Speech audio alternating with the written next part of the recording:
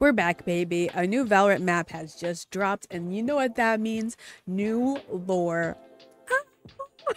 I love Valorant lore, if you could not tell from the other videos on my channel and my clear excitement today. So we're gonna go through a lore thread. First, we're gonna go through the trailer. We're gonna watch the cinematic trailer. I already saw some of the playthrough from the Master Shanghai show match. Congratulations, Genji, on winning. Shout out Pacific, you finally got an international title. So we're not gonna focus a lot on the gameplay today. We're gonna just focus on the lore. We have a Valorant lore thread from Strawberry7. My light just turned off, so that's really inconvenient.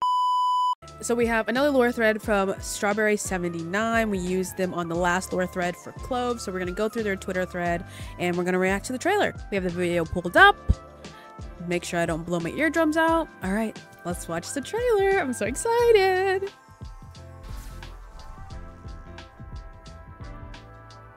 Abyss.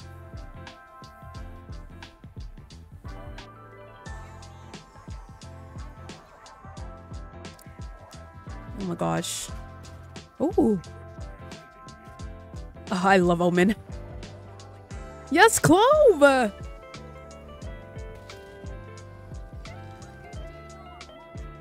I love Clove. Oh. Clove is so cool. They're strapped, yo! What's the economy on this team?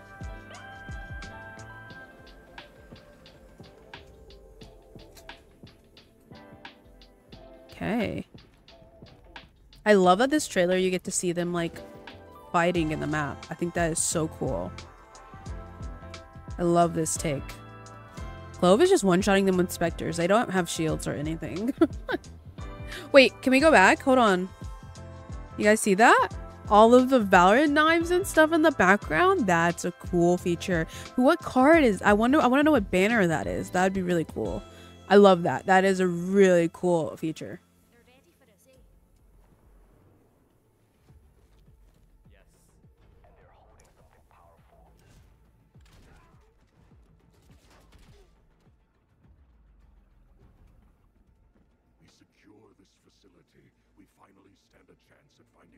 So they want to fight. Oh. Classic fake Omen TP. Classic Omen play. I love that. Pulls out the ghost. Yep. Clove is just so cool.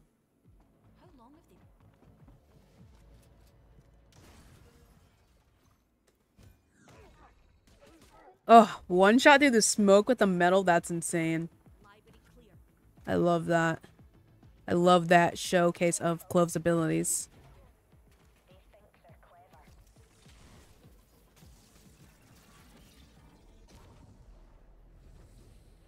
And ISO has a shield. That's why he doesn't die. Yeah.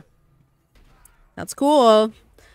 I love it. I love how they're showing their abilities like in combat situations. I love it.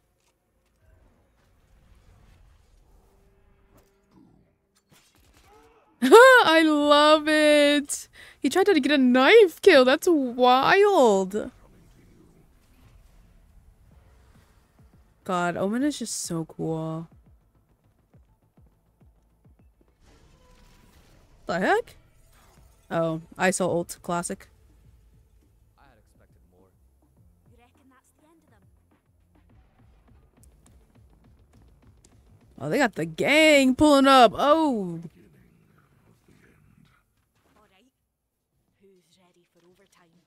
Who's ready for overtime? I love Clove. Wow. Oh.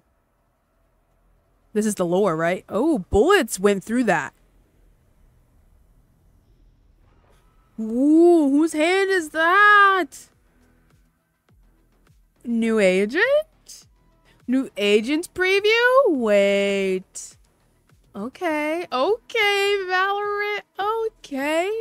That is such a fun trailer. Not too much to unravel in terms of like technicality. Like the map is already out, so we don't really need to dissect that part. But the lore, I think the biggest implication of the lore was that last clip, right? Of whoever they have trapped in there is defrosting now, I guess.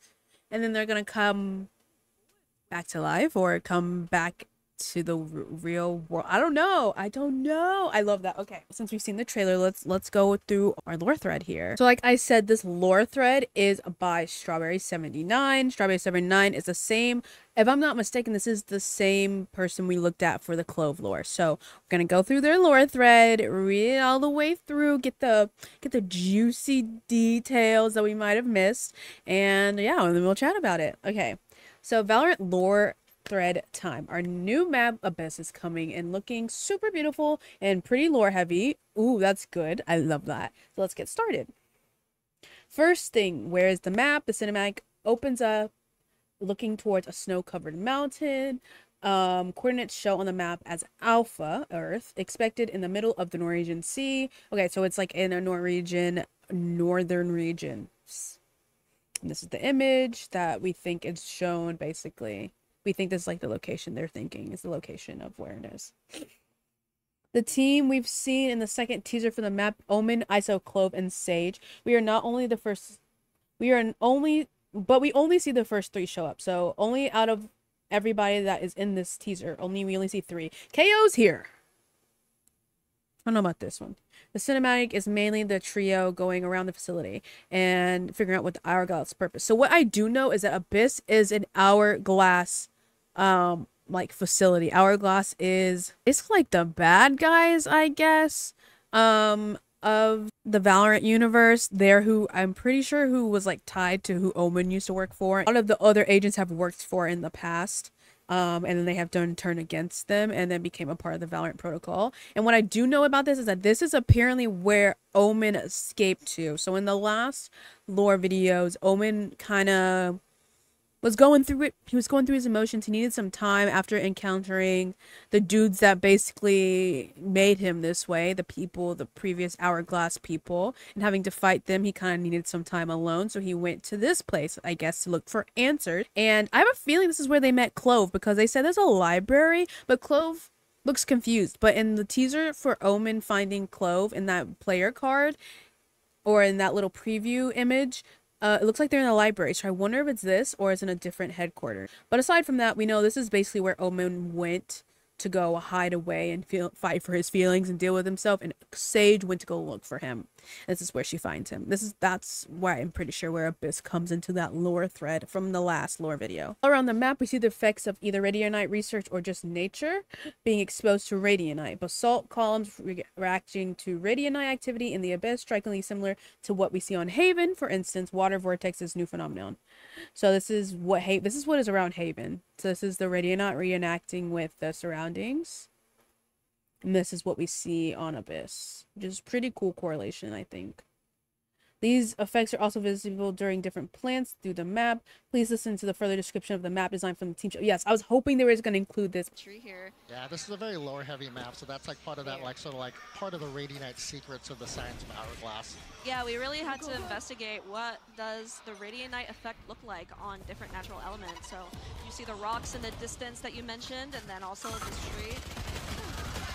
Okay, so they're talking about the radionite effect. Generally, we can see 3 main sections of the facility being a research botanical garden on B site and library that also features the collection of radionite artifacts, which is mid, and yes, and then the location of the vault on A site. Listen to the further description. So here, let's watch this description from the devs from the show match. Skins like in the map showcase a lot of our premium weapon skins like in the map showcase part of that lore, part of that story. That is probably some of the funnest stuff that we got to collaborate on, because it adds so much and kind of unifies like that Valorant universe. Yeah, so the idea is like the scions of Hourglass are keeping these artifacts away from the world. And then our agents, they broke in, so it's not a secret anymore. I love it. Yeah, so it is kind of like a secret underground base, or yeah, it's like a Bond villain or something. Yeah, you know? so mid is literally like the library. It's like where they keep all of those secrets, and then B is more of this like botanical radionite research facility. They're like seeing the effects of radionite on different organic elements. And then A site is how would you phrase it? A side is what we call radionite lockup, Yeah. where particular things are kept there and hidden. Particular things. Ominous. It is Yes, very very ominous. Yeah. I wonder if we'll find out more about that in a future. So yeah, so A site is where where that clip at the end of the cinematic, was A site. That whoever is locked away in a vault's there, that's where A site is, and B site has the big Radiant tree, which is very similar to the Vengeance skin where they have the big tree, so that with the Radiant effect on it. It's very, very cool to see like the skins interplay with this map. In the cinematic, Omen is shown fighting mainly in the botanical section. You can see that the Radiant infused water is similar to what we see in a giant vortex flowing in the pipe. So this is the water, the Radiant infused water. It's very cool. So you see like all the greenery and the grass from the botanicals growing through. Clove is seen clearing halls. Yes, halls, this is the midsection basically. And Clove breaks through that door where the library is. Clove is seen clearing the hallways in the library section. They mention the texts they kept here are ancient. We've always had this question: if Radiant has a long history with humanity, how is it that there's no records of it? We're finally getting the answer of that. Very true. I never thought of that. It is true. How long has Radiant been around? And clearly it's very ancient, it's very old. They've had all these texts locked up and hidden for some reason. Sanctions of Hourglass have not only been working hard to keep the existence of Radiant a secret, they have been sealing any records or knowledge of it at their main base. This is interesting. Why? Because those who cannot remember the past are condemned to repeat it. Ooh, I like that. That's a bar right there. Snaps for that one. Holy, that's very nice. In a way, Hourglass are making sure humanity has no recollection of their history. And well, we will end up repeating it, obviously. This concept ties closely to the very name of the organization, Hourglass, potentially being the concept of an internal reoccurrence. It's true, because of the hourglass, you continually keep flipping it back and it just keeps refilling. Eternal reoccurrences says that time repeats itself in an infinite loop. Yep. Ancient Greece believed the universe is periodically destroyed and reborn, and that each universe is exactly the same as the one before. Received a concept in the 19th century. The eternal hourglass of existence is turned upside down again and again, and with you in it, speck of dust. That is a really, really amazing connection to actual history in real life. That's kind of insane that was connected, and this is a video game. You know what I mean? Like, we're connecting Greek philosophy to Valorant right now, guys. This is how deep we are in the rabbit hole of lore right now, and I love every second of it. What is his voice line? This is crazy. It feels like we've been doing this forever. Oh. So, now that's what if this is just an infinite loop? What if Valorant is an infinite loop? Time loop. That's oh my god, that's I got it. Too far. We're going too far. We're cooking too hard. We gotta stop. Moving on to ISO, who is fighting in the vault. Okay, this is where ISO is. That looks sick. Well, this really looks like some like crazy supervillain like hideaway like in a movie or something. Several containment cells visible in the walls and lit by a red light. The cells look empty, but there's one containment cell that is on the other side, has someone in it, and this is what we saw at the end. The bullets go through and we see the smoke and we see like the hand kind of like defrosting and like, you know, reacting. This looks like something cryogenic slept in a sleeping pod. Yeah, after the bullet leaks, yep, it is awake. Who is this person? Maybe Agent 8. Oh, whoa. So the thing about Agent 8 is apparently there is supposed to be an 8th Valorant agent, but there is no record of them. And they have kind of been also erased from history in the sense of the Valorant protocol. Clove does have a line that they mention that there's a locker in the locker room with an 8 scratched out, and Clove is like asking, does anyone know about it? Are we going to talk about it? And like doesn't get a response. So maybe this is Agent 8. Maybe Agent 8 has been cryogenically frozen in this hourglass hideout this entire time, and they just got defrosted. Ooh. And then that's it. So the map is released tomorrow. That's all the lore we really have, which is very true, until we do like a thorough deep dive of like going through the map and like seeing the voice lines. I think the voice lines in the map will give a lot of new lore because the agents always have something to say. So we'll get a hint of that too, maybe in the new map. Oh, you've done it again. You've outdone yourself. I love it. I just love that they had the devs talking on this show match. I think that is very amazing to have it come from them, and like, hear the lore clarified and like confirmed, so that like us lore people don't look like we just like are walking around with like tinfoil hats on all the time. I love that. So thank you Strawberry79 on Twitter for the lore thread yet again. I definitely recommend you guys go follow them. They make great lore threads and just share a lot of good lore stuff if you're interested in that kind of stuff on the Valorant side of things. But that being said, that is gonna be the end of today's video. Oh my gosh, I just, every time Valorant releases new stuff and there's new lore, I just have a new found appreciation for all the devs and all the people who work behind the scenes. And the fact that Valorant is a story, like this is a story line, this is a cinematic universe with plot lines and background stories. I just love that this video game is becoming more than just a video game. It's becoming this whole extra world, and I really do love that. So shout out to the Valorant dev team, shout out to everyone that works on Valorant. You guys are the best. Even though I suck at ranked, I appreciate all the work that you guys put into this game. Yeah, thank you guys for watching this lore video. I hope you enjoyed. Comment any of your lore predictions below. If you have any new information you want to share, please share it with us. We love lore here. We love lore. So share it, and I'll see you guys in the next video. Thanks. Bye.